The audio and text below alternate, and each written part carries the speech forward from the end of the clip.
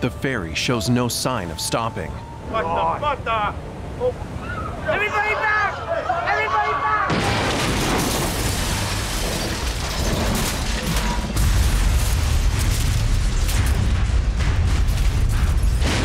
Nearly 400 miles off the coast of Alaska, a 93-foot fishing trawler, the Arctic Rose, is working in the stormy waters of the Bering Sea.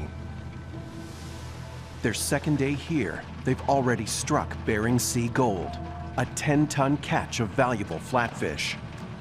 Captain Rundle's plan is to hold their position overnight, so they can drop their nets in the same place tomorrow morning.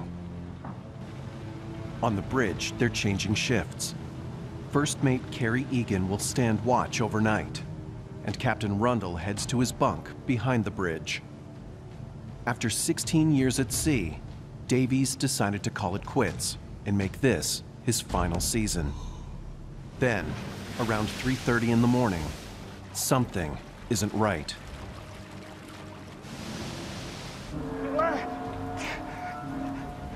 Davey!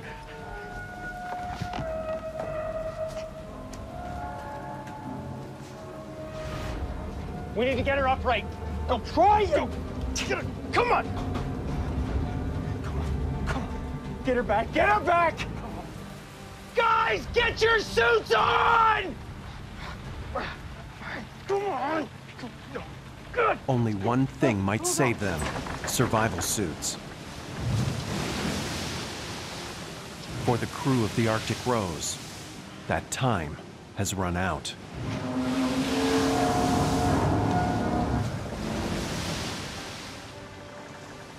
A distress signal is sent out from the Arctic Rose.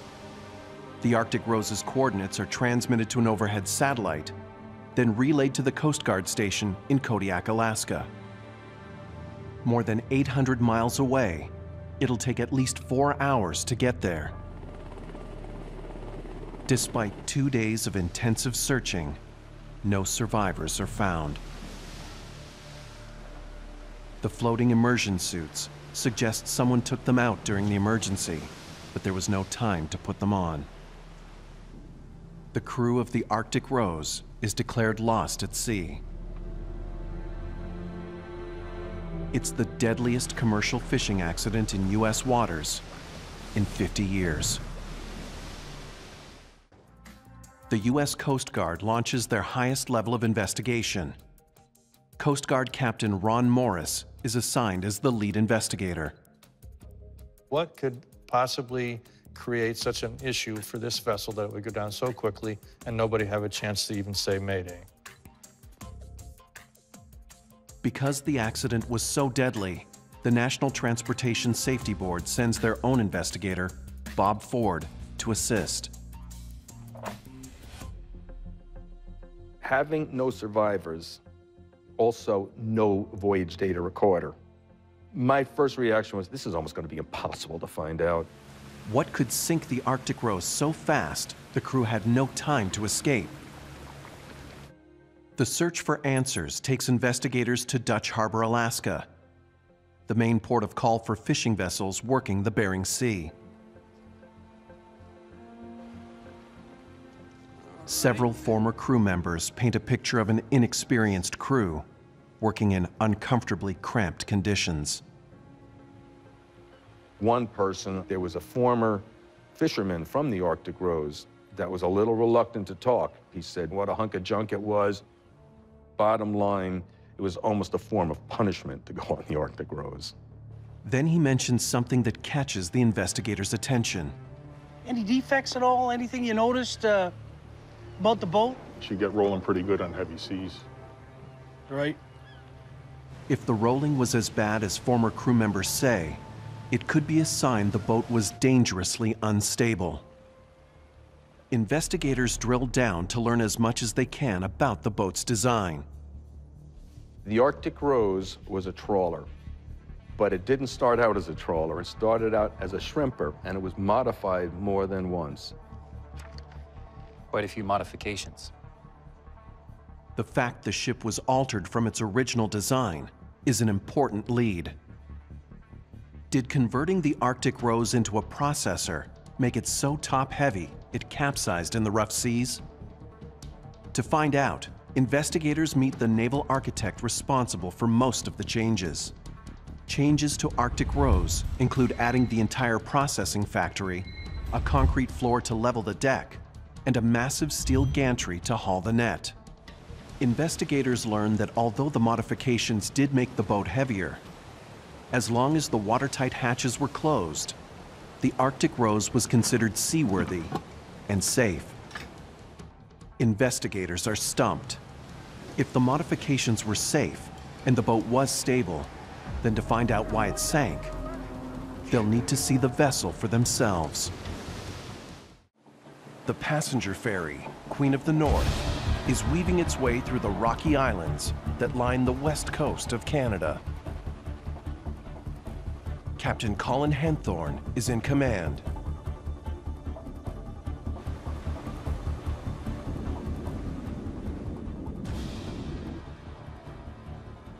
Oh no!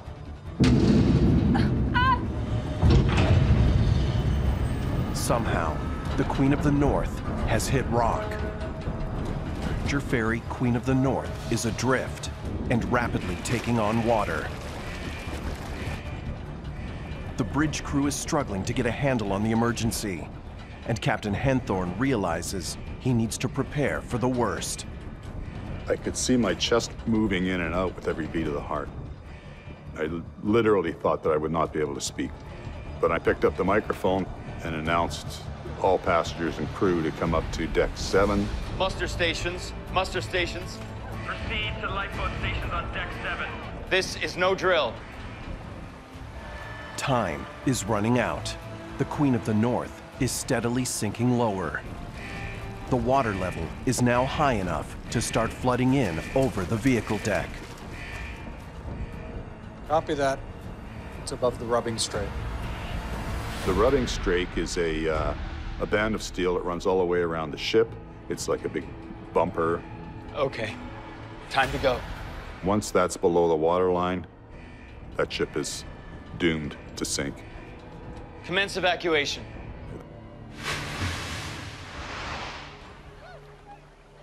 All right, take your life jackets, keep moving.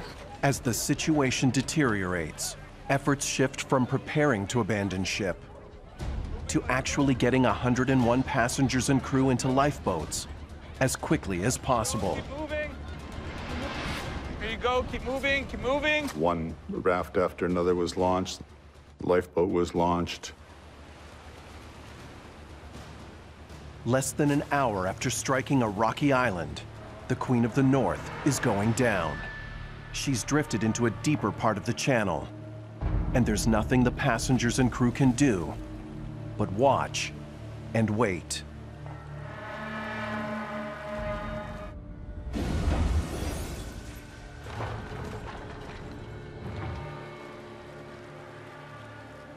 To me, it seemed like more of a salute as she left. In the near-freezing waters of the North Atlantic, the fishing boat Lady Mary and her crew of 7 are near the end of their 5th day hauling scallops. The captain is Royal Smith Jr., but everyone calls him Bobo. Hey, Dad. Bobo, how y'all doing out there? Yeah, it's pretty good, Dad. Good. Your mama been asking for you. Tell Mama we all okay? We love her. The 41-year-old captain is a 3rd-generation fisherman. His father, Royal Sr., taught him to fish when he was a boy. My boys went out during the summer. They went on the boat with their granddaddy. So, all of them know what to do. All right, Dad. I'll check in with you later. Sound good, son. Sound good. All right. Then, around 5 in the morning, something goes wrong. Damn it. The boat is listing dangerously to its port side. Come on, girl. Steady up. Stay with me, girl. Stay with me. Damn it. Come on, girl. Captain Bobo struggles to right the ship. but it's not working. About an hour before sunrise, 7 crew members of the Lady Mary are in a fight for their lives. The boat is sinking in the cold Atlantic. Drop your suit! It's abandoned ship! Now! The boat is now listing heavily to one side. A third of the aft deck is already underwater. The Lady Mary is sinking. For those in the water, their last hope is Lady Mary's EPIRB, or Emergency Position Indicating Radio Beacon. It activates automatically to tell the Coast Guard where they are. More than 65 miles away, the Coast Guard Air Station in Atlantic City launches a search. 37 hours after the sinking, 6 out of 7 of the crew are dead, including 4 members of Fuzzy's family. Even in an industry so used to tragedy, it's a shocking loss. The vessel was built in 1969. Looks like the Lady Mary had some work done on her. Lady Mary was originally built in Pascagoula, Mississippi as a shrimper and was converted to harvest scallops. For investigators, it's a red flag. Changes to a boat's original design sometimes create problems with stability, a boat's ability to stay upright in the face of large waves and high winds. Investigators need to know if the conversion was done properly. They book a series of meetings with Fuzzy to find out more. Captain Smith, I'm going to need to see the modifications made to the Lady Mary. Fuzzy Smith and his lawyer are expecting the Coast Guard scrutiny, and Fuzzy doesn't hesitate to cooperate. Fuzzy's changes included a processing area where the scallops could be cut and put on ice each day, an extension to the stern, and a new wheelhouse up on the second level. To confirm the modifications were safe, investigators want to know who designed them. Who was your naval architect? I didn't hire one. May I ask why not? I didn't need to. Fuzzy's response is troubling. Instead of hiring a naval architect, he designed almost everything himself. Despite what you think, I know what I'm doing. With all due respect, sir, that's what we're here to find out. What is this modification here? Man, I was showing them what I done to that boat. I extended the stern. Everybody quieten up, because I knew what I was talking about. I had some concrete to ballast. The more Captain Fuzzy explains what he did, the more investigators can see his changes didn't cause the accident. We can tell that Fuzzy was working hard to improve the vessel and to make it a better ship to work on. You see it's all in order. Fuzzy added some ballast to the bottom of the vessel at the same time that he added the superstructure. And so we don't have any reason to believe that the stability of the vessel played a factor. Investigators are going to need another lead. December 28th, 2014. The passenger ferry Norman Atlantic is fighting its way through a brutal winter storm. It's the holidays, and the ship is crammed to near capacity with 417 passengers. Leonidas Konstantinidis has parked his truck below. Now he needs a seat. I didn't have a cabin, and there was no seating available in the lounge. The ship was suffocatingly full. It's against the rules, but in the end, Konstantinidis goes down to deck 4. Captain, we've got the fire alarm on deck 4.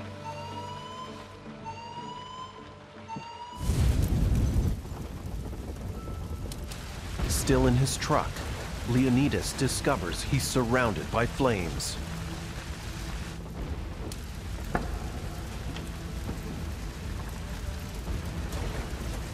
I couldn't remember where the exit was. I had to decide, go forward or back.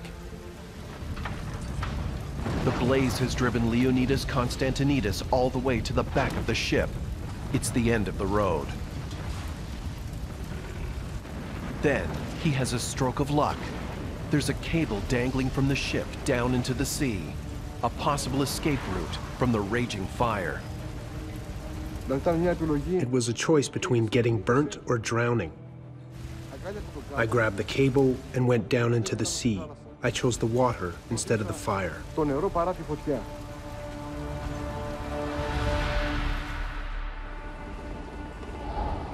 By 11:30 in the morning, the Norman Atlantic has been burning for 6 hours. Coast Guard vessels have arrived to start rescuing passengers and crew. One of them is Leonidas Constantinides, who'd been driven by fire into the sea 7 hours earlier.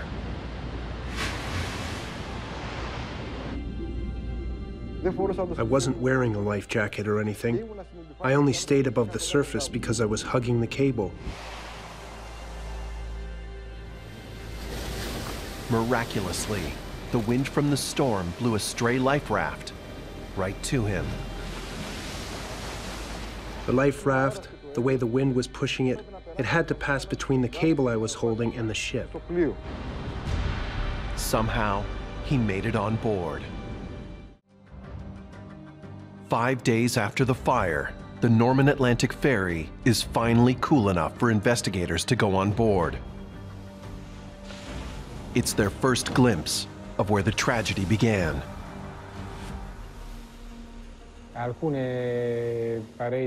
Some walls on the ship were still glowing, with lots of smoke coming out. All the shell from the inside was completely deformed. From what they're seeing, investigators estimate temperatures reached more than 1,800 degrees Fahrenheit. Their best chance of finding out what happened on the ship lies with the crew. The fire spread at lightning speed. The crew is at a loss to explain the blaze. It came out of nowhere. I noticed some smoke on the starboard side, near a truck on deck 4. Look, electrical systems? Yes, electrical. Investigators are surprised any refrigerator truck was running its diesel generator during the voyage. There's a good reason why diesel generators shouldn't be used aboard ship. Poorly running diesels can emit dangerous sparks from their exhaust ports. Not so bad on the open road, but in a densely packed hold, it's a hazard. A review of the ship's plans adds more to the theory. There were 40 power outlets available on deck 4, but on the night of the fire, there were 47 refrigerator trucks squeezed onto that deck. Investigators now have a working theory about how the fire began. But how did it get so large and out of control so fast? Look at the burn. Kiaya and his team scrutinize the blackened trucks and notice something unusual. Have you ever seen heat pattern like this? Never. Look. Significant heat damage at the bottom of the vehicles. How it make like this? It was very, very surprising. Normally, as you know, heat goes up, but what we found, it was strong damage even in the lower part of the trucks. We had some tires, the wheel, the metal part of the wheel completely melted. Somehow this fire filled the hold with super hot flames from the top all the way to the bottom. This was unbelievable. Hurricane Alley in the North Atlantic is famous for its storms. And right now, the crew of the 790-foot container ship El Faro has already changed course to avoid a big one, Tropical Storm Joaquin. El Faro is about halfway into a 2.5-day weekly run from Jacksonville, Florida to San Juan, Puerto Rico. But by 1 in the morning, they're hitting the edges of the storm. Then it gets worse. Please be advised, Hurricane Joaquin has been upgraded to a Category 3 storm. In less than 24 hours, Joaquin has grown from a Category 1 to a powerful Category 3 hurricane. Near its center, it's producing sustained winds of 115 miles an hour. Oh my God. At 4 a.m., Chief Mate Steve Schultz is standing watch on the bridge, and able seaman Frank Ham is at the helm. Down in the engine room, alarms are going off.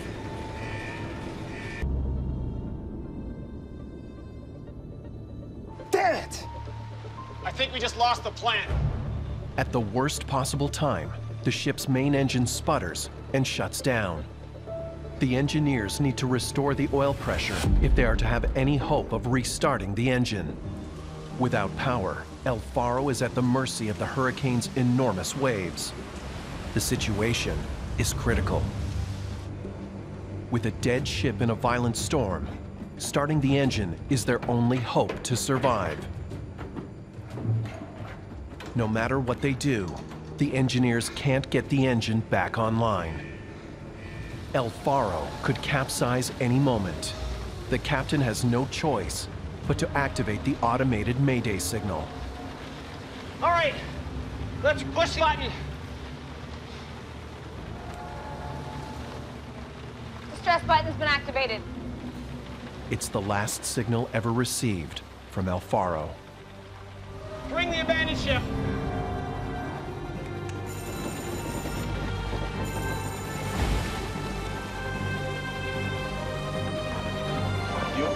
Yeah, you good? Yeah. There you go, focus. Go, go, go.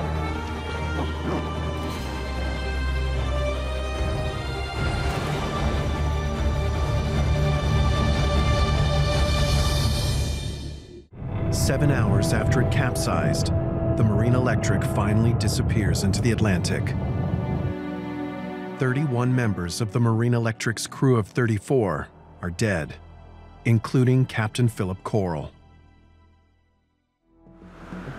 Why did the Marine Electric, a ship that had sailed through rough seas for nearly 40 years, capsize and sink to the bottom of the Atlantic? Look here. Let's see where we are on this. In Portsmouth, Virginia, the U.S. Coast Guard immediately convenes a Marine board to investigate the disaster. Captain Peter Lauritsen is in charge. The Coast Guard has the authority to investigate marine casualties. The Coast Guard office sent investigators out immediately, and so they were gathering information, and they were feeding it to us. The inquiry will consider everything from the ship's structural integrity to human error. Divers survey the wreck and discover the hull in several large pieces on the seafloor, presenting Lauritsen his first possible cause: its cargo of nearly 25,000 tons of coal.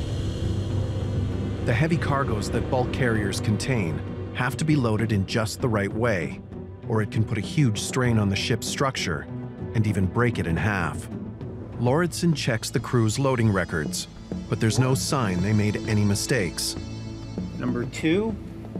The cargo wasn't too heavy, and the holds were loaded in the correct order to avoid straining the ship. 1. That's the sequence of the loading. Meanwhile, the ship's owner, Marine Transport Lines, goes public with its theory about what went wrong. In all accidents, you're going to get all sorts of theories. You're going to have all sorts of interests protecting their own interests. Fishing vessel Theodora is in distress. We gotta go lend a hand. Where were they when you saw them? Around here. The theory that the company came up with is that when we went to the Theodora, we got ourselves into too shallow a water and we pounded the bottom.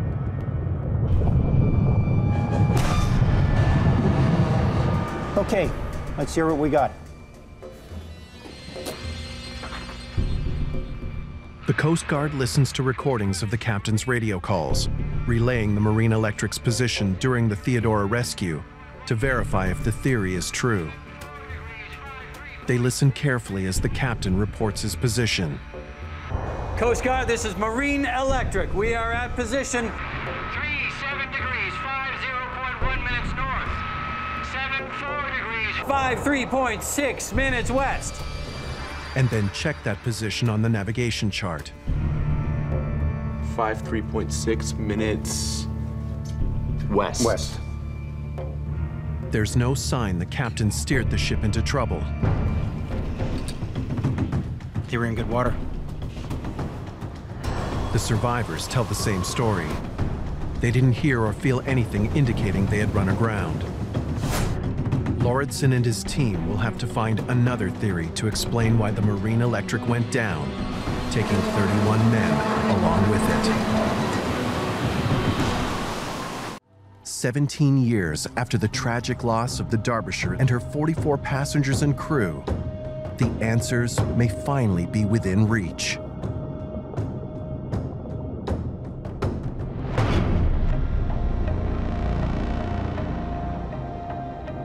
Investigators guide a remote camera vehicle 2.5 miles below the surface of the Pacific Ocean.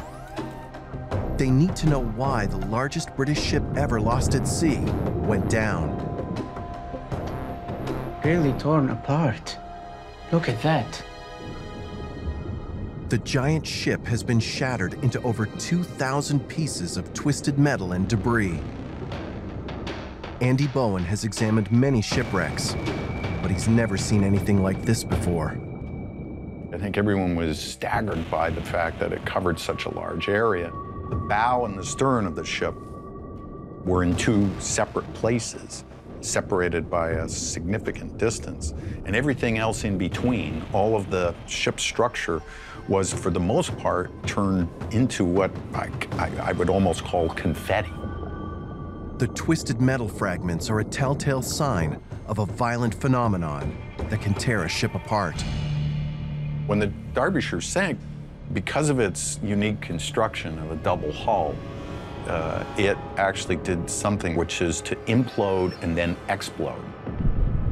As the Derbyshire sank below the waves, increased water pressure drove her watertight double hulls inward. At that point, the trapped air became so highly compressed, it exploded. It explodes back out in a shock wave. And that energy release was probably equivalent to many tons of TNT. And so the wreckage on the seafloor was just huge pieces of ship twisted by energy that just is almost impossible to imagine. In other words, the explosions were the result of the catastrophe, not the cause. Investigators still have no idea what set off the disaster. October 15th, 2003. The Andrew J. Barberi, one of the biggest ships in the Staten Island fleet, is getting ready to leave Manhattan's Whitehall terminal for its 3 o'clock sailing. Once the passenger decks have been secured, a deckhand comes up to serve as a lookout, an extra pair of eyes to scan the harbor. 15 minutes in. Approaching the KV buoy, Jersey side. Yeah, got it. The KV buoy marks the entry into the Kill Van Kull Channel and the approach to the Staten Island ferry terminal. A few minutes from now, when they approach the terminal, the ferry will have to pull into one of the narrow slips. On a windy day like today, that will take some especially deft maneuvering. The gap is barely wider than the ship. And we started to walk to the front of the boat.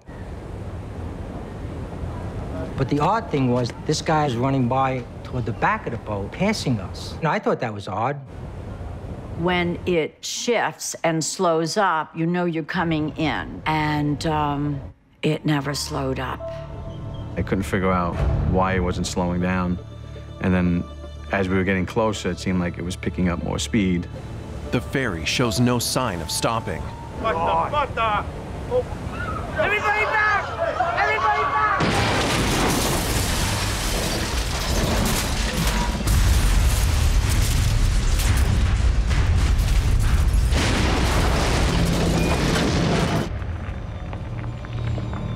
The vessel has ground to a stop alongside a concrete maintenance pier, with its side torn wide open. The injured passengers need help. For many, time is running out. I need your help. With the ferry's wrecked side against the maintenance pier, no one can get on or off the ship. Somehow, Captain Gansas has to get the ferry over to the slips so first responders can board. We need to switch over the controls. You stay here. I'm heading over to the Manhattan side. The captain's plan is to get his ship clear of the maintenance pier, turn it, and then dock it by its undamaged end. Captain Gansas is back in the Manhattan pilot house, but he can't start piloting yet. Yes. Okay, I'm in position. Transfer command now. First, he and the engineer have to switch control over to that end of the ship. You have the command. Captain Gansas has got his ferry away from the pier and out into the harbor. Now he can attempt to turn it around. Stand by the dock.